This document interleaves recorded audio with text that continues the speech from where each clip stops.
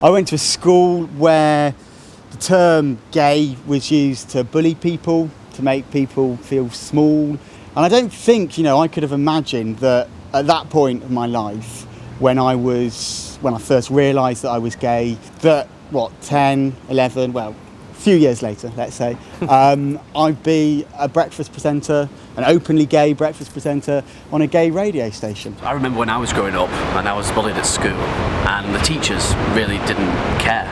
It took a long time for me to actually come to terms with the fact that I was gay. At university I had a really hard time kind of accepting the fact that I was gay, and I couldn't talk to my family, but I did have fantastic friends, but I chose to speak to a counsellor and she was absolutely fantastic. Well, I'm completely different. I was bullied from the minute I stepped into secondary school to the minute I left. They used to call me fat. I was a big girl, so that wasn't a lie.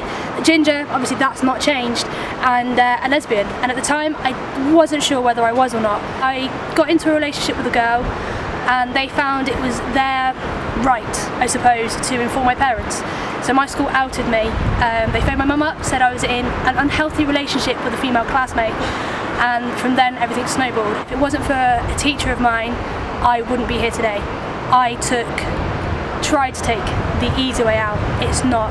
You hurt those around you more than you can ever think possible. What was important to me was actually meeting them head on, laughing with them, because it actually belittled them, and when they saw that I wasn't affected by that, they actually stopped doing it. I think now, especially with the social networking, I think you do need to make sure that we sort of get on top of it and combat that now. I think as well, confide in your friends, make sure you've got a good circle of friends. If you're close to your relatives, that's such an amazing thing to have. And those are the people that will get you through anything, so make sure you choose friends wisely. One of the things that we tried to do with Gaydio, kind of offer a voice, I suppose, and allow people to hear familiar perspectives and let them know that they weren't alone, it's okay to be gay, and it gets better. In later life, when I moved to Manchester, I worked at radio stations where the big boss did say to me, "You're not going to say you have a boyfriend." I thought, no, why should you lie about it? You do it when you feel comfortable and you tell people that you're comfortable telling. I think it takes a long time to tell yourself that you're okay and the way you feel is okay and there's nothing wrong with it.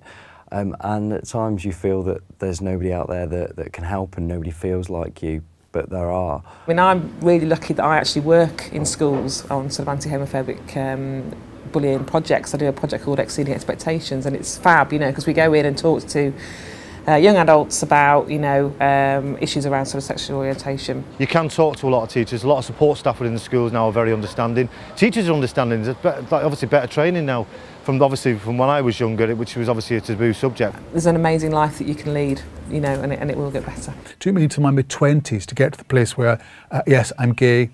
I don't care what people say.